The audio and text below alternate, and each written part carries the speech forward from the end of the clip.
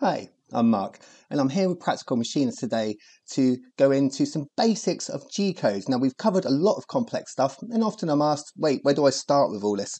So the next few videos I'm producing for Practical Machinist is back to basics.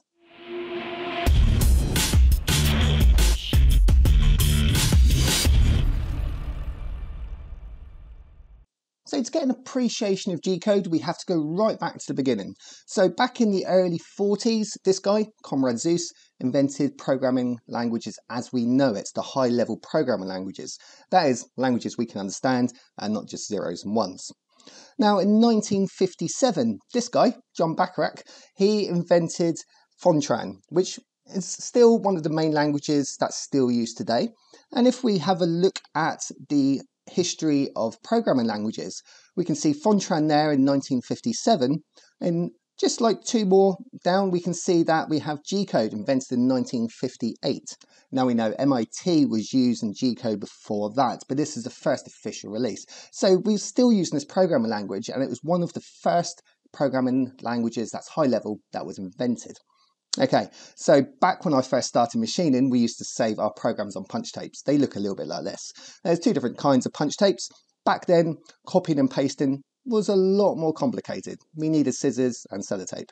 But that's how we used to edit our programs, miss bits out. We used to be able to read these. When I first come out my apprenticeship, I could actually read these at the time. I cannot now, haven't used them in 30 years, but we learned how to read punch tapes. And the way these punch tapes work is it takes our high-level language, our G-code, turns it into a low-level language, machine code, and then that is understood by the machine and the chips on your CNC controls. Okay, so that's how G-code started. So let's have a look at how it works. So it's all about moving in axes. It's all X, Y, Z movements at its most basic level. So this is taken from the Cartesian system. You've often seen graphs like this at school where you have Y plus and X plus going up and right. Now in the middle of this I have that circle. Now that's the datum circle, the origin point circle. That's what that designates. So in the middle of our chart there, in the middle of our graph, we have 0 point, and we go left or below it, and it becomes a minus number. And that transfers straight over to the way we work on our machine.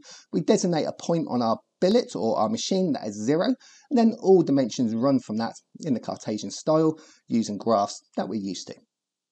So how do we move around these shapes? Well, we've got a few basic ways. I'm just going to cover them now. So we start off with G00.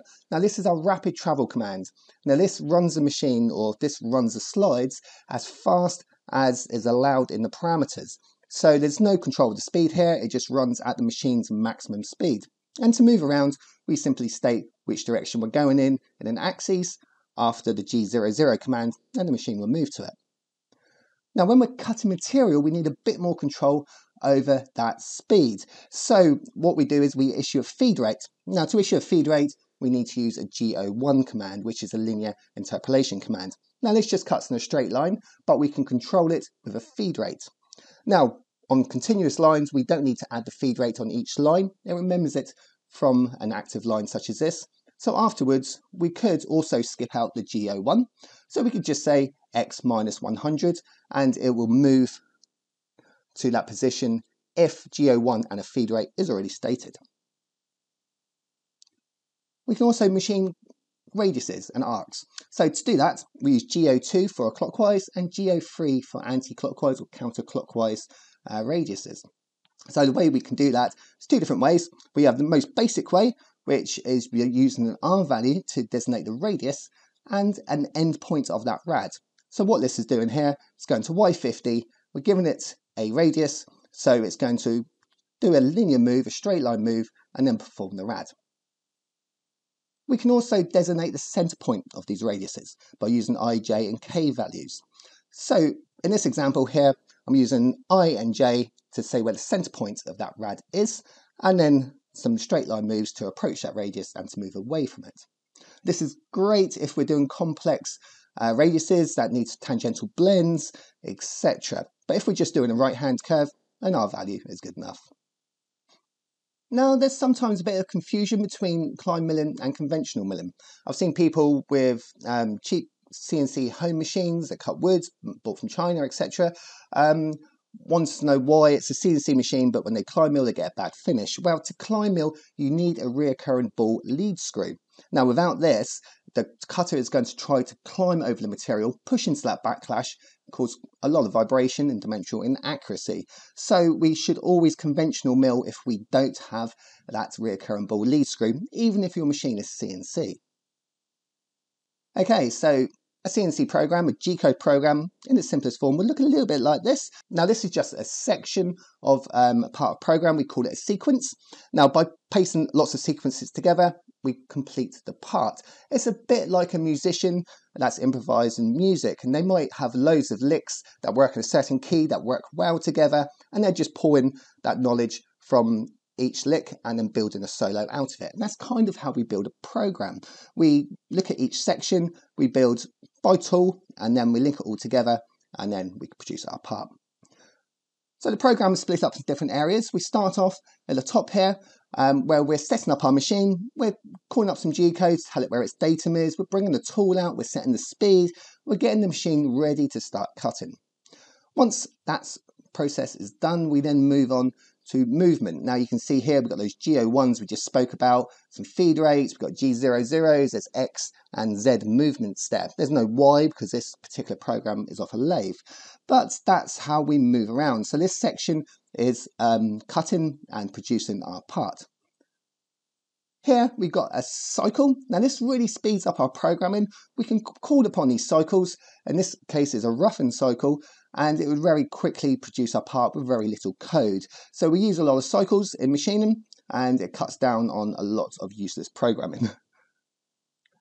Now that cycle calls upon a subroutine. Now this is going a little bit more advanced, but we can use subroutines and we can reuse them. So our roughen cycle here is called in this subroutine, designated between the N110 and N220 there.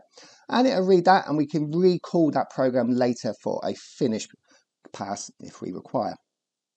And finally, at the end of the program, we put the cutter away. G53 is the machine datum, so we're sending the machine home. MO9 turns off the coolant, MO5 turns off the spindle, G97 puts it back into the correct speeds mode, and MO1 is our optional stop. So we finish the program, or we finish each sequence with a small section of program that puts the machine back to its safe state.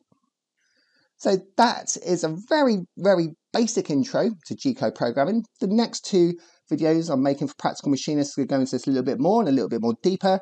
So at the end of these few videos, you'll have a very good understanding of G-code, ready to start learning how to program your machine.